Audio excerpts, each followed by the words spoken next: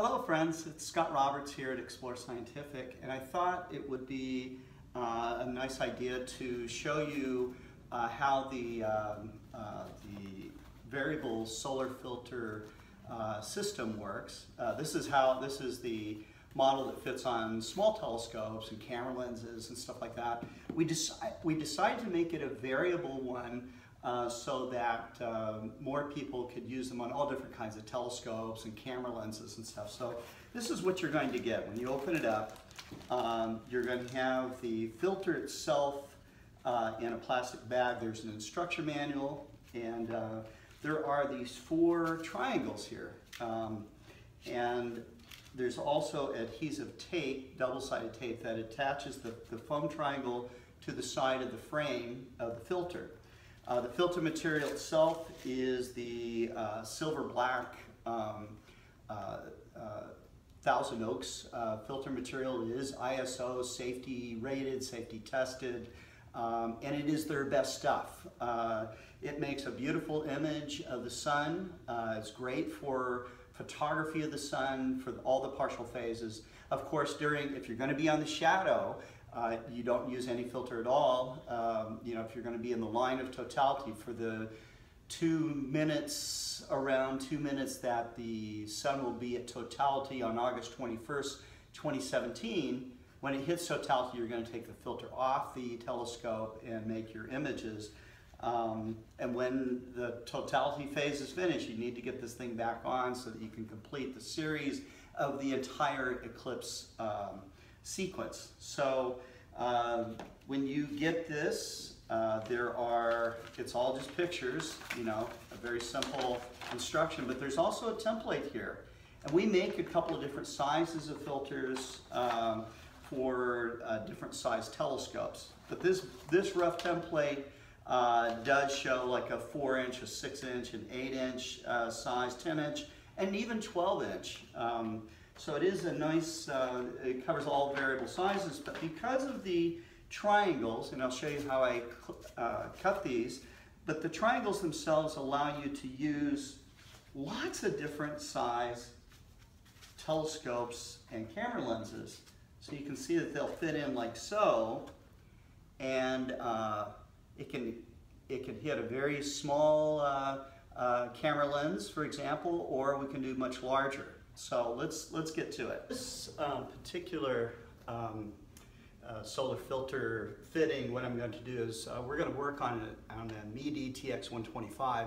Obviously, this is something that Explore Scientific doesn't make, but our filters will fit on it. And so the lens cap of the 125 is almost exactly the same size as the tube assembly. So I'm going to use that as a template. This is our bigger one, but we're not going to use that particular one. We're going to use the smaller filter. And what I'm going to do is we're just going to place this right over our template right here, and it just fits almost perfectly within the 6-inch circle. So that's really good. And it doesn't even look like I have to make a line, but if I did, what I would do is I would take a pen or a felt marker or something, and I would mark off, in fact, I'm going to do that here. I'm going to mark off the edges here, so I just have something for a little bit better fit. And then when I put in my triangles here, I can see exactly where I need to cut it. And I'm going to cut the triangle. I'm going to cut the triangle so it's a little bit thicker than what I needed it to be. I don't want it to be easy to slide off. I want to grab the tube so I can hold on there securely. So you can see I have my double-sided tape here, and I've got my foam triangles here, and this is the inside of the solar filter. And so what I'm going to do is just kind of mark off by looking straight down. This is all a grid pattern on here, so I can look straight down on top of this, and then I can estimate exactly where I need to cut to get a tight fit. And it's going to be about right here on this particular piece of foam. And so I'm just going to do all 4 corners like that. And so you can use like a pair of scissors like this, where you go in and you just cut. Or you can use a knife So cutting the foam's really easy to do. And so there's one that's cut. Maybe I trim it up just a little bit better here from the edge. And where that's going to fit is just onto one side like this, okay? And then I'll do all 4 sides. We'll take the tape, the double-sided tape here. And it's already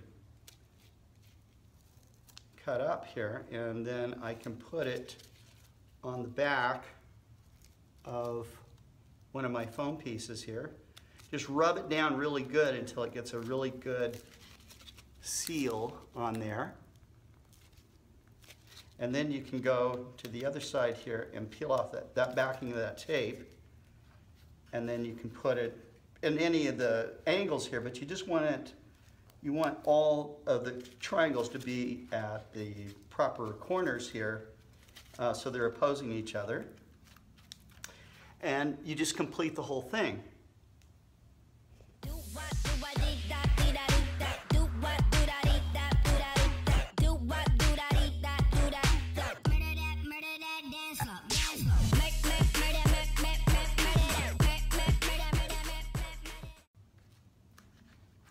And now you can see it's done. All 4 of the pieces are here. They're in there real sturdy, and we're ready to put it onto the telescope.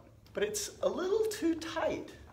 So what I need to do now is I just need to trim off a little bit more. And so I got a little knife here, and all I'm going to do is I'm just going to go in here, and this thing cuts like butter. I mean, it's just really easy to cut. You can see what I'm doing here. I'm just going to take off a little slice there, pull that off, okay, and a little slice here, just a little bit, not too much, because you can always cut away more later if you have to. So we just want to make sure that we're going to get a nice fit, and that looks pretty good right there. So I'm just going to trim this off a little bit.